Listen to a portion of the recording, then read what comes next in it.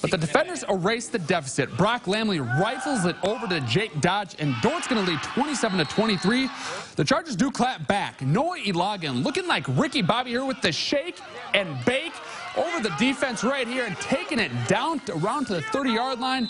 But Dordt's going to live up to its defender's name. Jacob Diaz is going to go for it all here, just launching it up towards the end zone.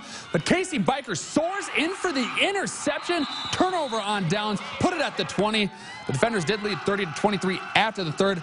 This was a back-and-forth battle. Ilagan plunges in for 6. The PAT would tie this game up at 30, and this one would head into overtime, but Dordt's going to come on top with their first winning season, 36-30.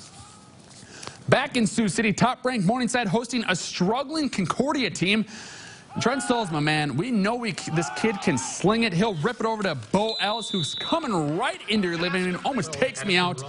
But it's a rarity right here. Stolz, he's going to drop back and he's going to get sacked. I haven't seen this all season long, but that was Concordia's lone bright spot. The former Heelan standout gets the defense to bite on this one and uncorks over the middle to Addison Ross for another score. The Bulldogs get some great field position after a long punt return, but on fourth down, Jacob Kotzer, he's going to come in like a man on a mission. He's going to rope down the back.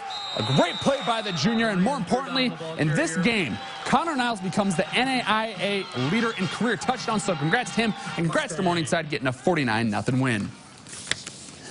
Well, down in Hastings, Northwestern trying to get back to its winning ways. The Broncos making some big plays early.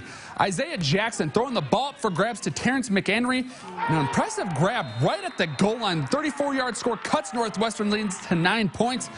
But the Red Raiders, they also turn to the aerial attack. Tyson Koima showing off the hose. He's been doing this all year long, connecting with Shane Solberg. The sophomore is going to win the foot race to the end zone, and he's going to get to the promised land. Solberg led the Red Raiders with 269 yards and 2 scores on 13 catches. And this became a track meet, folks, on fourth down. Hastings going to score on this one, but it's the Red Raiders who are going to come out on top in this one. They win it 37-29.